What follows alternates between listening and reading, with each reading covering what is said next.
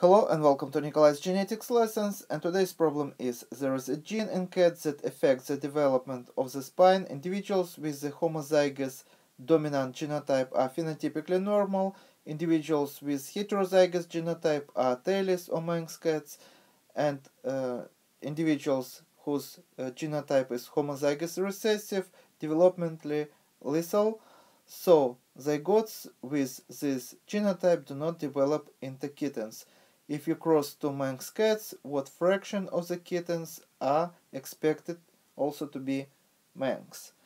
As usual, I recommend you to pause video here, try to solve this problem on your own first, and when you would be ready you can run video again and you can compare your answer with my answer and explanation.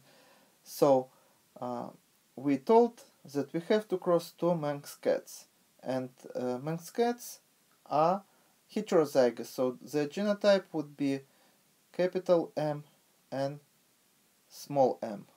So one cat and another cat is also going to be heterozygous.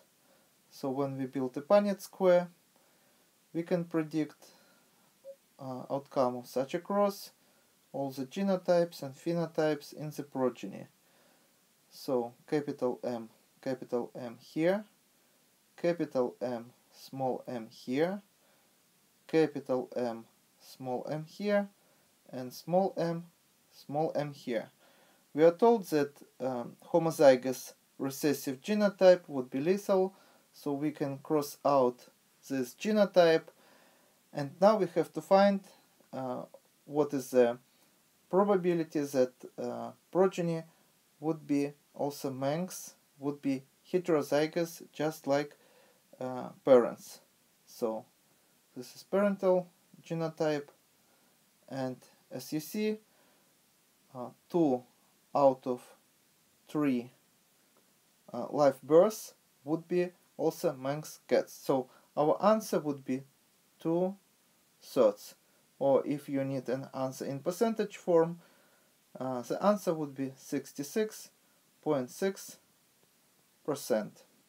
One more time, we ignore those that would result in stillbirth and only would count those that would result in live birth. So as you see, 2 out of 3